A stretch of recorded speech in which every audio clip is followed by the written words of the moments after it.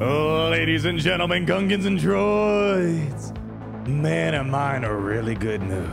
You want to know why? Because I'm ready for the next evolution of power and dominance for our Lord and Savior for the free-to-play community, Supreme Leader Kylo Ren. You know, recently we had the news of Ben Solo coming to Galaxy Heroes, and we're currently grinding for it in Conquest, and my suspicion is Ben Solo is going to help Rey obtain an unnecessary higher level of power to her kit, and I'm calling, I think he's going to be able to help Rey counter our typical Jedi Master Kenobi teams that linger out there, Commander Ahsoka Tano, with the anti-instant kill immunity baked into the kit. Whoa!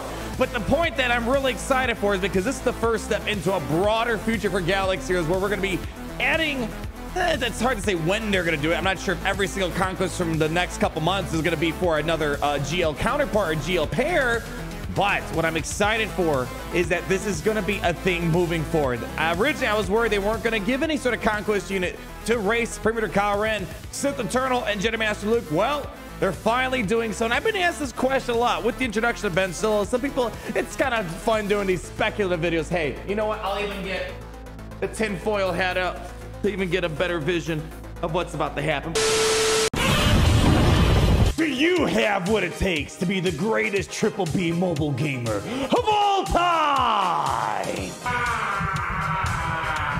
Well, then you gotta play Raid Shadow Legends, the actually released content. Doom Tower with over 120 floors with tons of bosses to take down, and the Hydra raid boss. Yes, people still make raids in other video games. This month in Raid, we have a non-stop schedule of special events, including the Forge Pass Season 3. Raid's bringing out some new champions along with some awesome looking champion skins. Death Knight is becoming a legendary champion. So click on my link or scan my QR code and you'll get rewards worth over $30. All this treasure will be waiting for you right up here. These rewards are only available for the next 30 days. But it's just fun to kind of speculate what might be coming in the upcoming months. Ben Solo probably won't be unlocked till roughly October. What's going to come after that? Now, I don't know if this is going to be the next thing. They might take a break from adding GL Conquest pairing units like Maul, Ben Solo.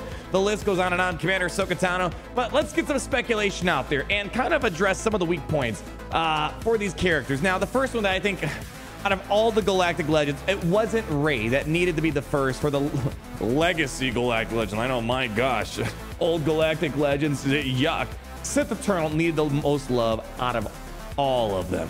Right now we have a Datacron that's fixes his kit and should have been part of the kit instead of monetized gated viability behind Datacrons. Whole other point of conversation.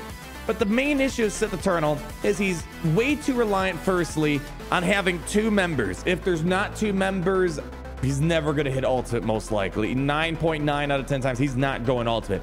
That's a huge weakness for him. Secondly, yeah, there's Sith synergy, but there's really no Sith synergy because the main focal point of Sith Eternal is not using Sith unless you have the new Datacon, which gives you 80% ultimate charge right from the very get-go if there's a Sith character. So if we are going to get a Conquest pairing for this character, which I hope he is going to be the next Galactic Legend that's going to get a Conquest unit, whether it's the next one or the one after that, whatever it might be, here's what I'm hoping for. Now, this one, I will admit, this one's a bit tricky. I think it only can be one of two things realistically. If I had to put money down, I would say General Pride is probably where I would put my money on. He's loyal. He was executing out as Sith Eternal's Order 66 2.0, whatever you want to call it. It kind of makes the most sense for me. However, they could also give him Supreme Leader Snoke. I know this might be a bit more controversial, but he said he created Snoke. The problem is, I don't know if Snoke or even General Pride for matter, neither of them are Sith, but as we've been seeing, you don't need to have Sith characters to get the most out of Sith Eternal. It could be some other character like Armor, Wat Tambor Thrawn that adds some sort of viability that's way too important and much needed for the Sith Eternal kit. So it really, I think it only can be one of these two. We really didn't see anything else during Sith Eternal's time they interacted. He interacted with Kylo. He interacted with Rey. He had a brief interaction with Ben Solo, and then he talked about making Snoke, and of course, General Pride executed his order. It'd be funny from Battlefront 2. You know when you had Robo Palpatine that carried out the orders when after Return of the Jedi. The point being is, out of all the Galactic Legends, this one needs the most help, and I think we're probably looking at Pride Supreme Leader Snoke potentially. But moving on, the one that I'm really excited for is Supreme Leader Kylo. Now, the crazy thing is, like, unlike Lord Vader that kind of needs, you know, Maul, I don't even know if Rey really needs Ben Solo. You're gonna just achieve a higher level of standardized power. Supreme Leader Kylo Ren, for being one of the first Galactic Legends, beats pretty much every GL, really only struggles against Jedi Master Luke Skywalker because of the opening ability blocks, and that could kind of throw a little wrench in there, but he could sometimes beat him. That's really the only thing, so it's kind of hard to say, like, what's the weakness of this guy? Like, maybe a way to, like, always like, a kit that's always going to let him critically hit, even if there's critical to hit immunity or something like that. It's really hard to find a weak spot. I will give the credits where it's due. The developers are, I'd say, you know, 7 out of 10 times they usually hit the mark on characters, kits.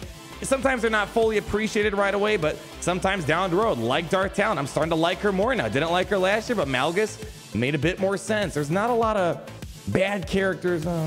Maybe I'm speaking too soon. Inquisitors were, but I still have a pretty bad stench in my mouth. But you know what I'm getting. Again, 7 out of 10 times. So it makes me curious what they would do for Kylo Ren. I've seen a few suggestions from you guys. I have a few suggestions of my own. I would think Supreme Leader Snoke would make the most sense as the Conquest pairing for Supreme Leader Kylo Ren, since that's what we primarily saw up until The Last Jedi, where he had the split. But if, let's say, they give Snoke the Sith Eternal, I think the other obvious one is going to be the Knights of Ren. Now, to talk about a crew that looked a lot cooler than they actually were. They didn't really do a whole lot in the movies. I mean, heck, they all have individual names here. I mean, this is the first time seeing the names. 8 Black, Koruk, Trojgan, Ushar, Kartman. I don't think their parents loved them. Those are horrible names for a child, but I digress here. This is one I saw quite a lot out there, and I don't know if I buy it, but it would be kind of funny. Here's a little picture of Supreme Leader Kylo Ren with the crew, so they could maybe I don't know. I don't really like Conquest units. You have to have a certain level of hype, you know, a certain level of importance, and I just don't feel like these guys were important. But then again, the Interceptor really wasn't that important of a ship. But yeah, you know what I'm getting at, though. But I saw a lot of people say, hey, maybe it's gonna be Sith Rey. I mean, we've seen characters be made for briefer appearances out there. It's hard to say. I love the idea of an Empress Rey. I really wish Disney went down the path of Rey going dark, Kylo going light. I think that would have been a lot more interesting, in my opinion. I would love to see Empress Rey Palpatine, but I don't know if that's gonna be. It was just mostly a brief vision. That's the main problem. It wasn't really a character. It was a brief vision. Would be interesting to see if they ever go down that route. So that's a possibility right there. And really, at the end of it all, we only have one more character. I mean, we don't know if Jabba's gonna get a pairing right now. It doesn't seem like he's gonna have a Conquest paired unit with him. The question is Bib Fortuna going to be the last marquee character to be required for Jabba? And if Bib Fortuna is not going to be the third marquee character for Jabba the Hutt, I'm almost certain we're going to get a Conquest. Even then, I don't know if Bib Fortuna is really Conquest worthy, but that's kind of my expectations. Tinfoil hat, they want to talk about Jedi Master Luke Skywalker and what could be in the future for them. What are you feeling? Listen, I know Jedi Knight Luke's in the game, but that's not quite... It wasn't a Conquest character. And the other fact of the matter is, I mean, he works well with Jedi Master Luke, but you don't often see Knight Luke and Master Luke put together. Usually you see Knight Luke with Jedi Knight Revan. They get the most out of the Jedi Knight Revan team, and then you have a Jedi Master Luke team. So this one's a really tricky situation. Now, keep in mind, we're thinking way too narrowly. I mean, heck, Maul was added.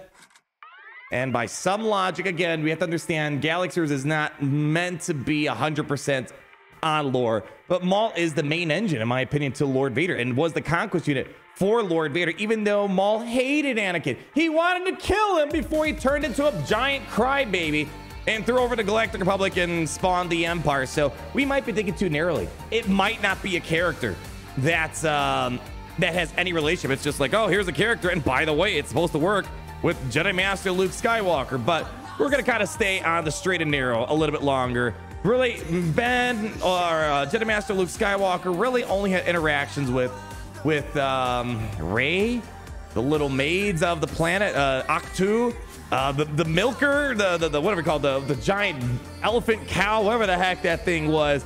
I mean, we did see, for example, Grogu interactive. It was Jedi Knight Luke at the time inside of Mandalorian, but you know, Grogu, at least as far as I know, didn't really stay with Luke that long, so I don't even know if that could happen. The only thing that really makes sense is maybe a new Yoda, Force Ghost Yoda. We don't have any Force Ghost characters in the game. We do have a Force Ghost type mechanic where Old Ben dies and he feeds a lot of buffs to the team.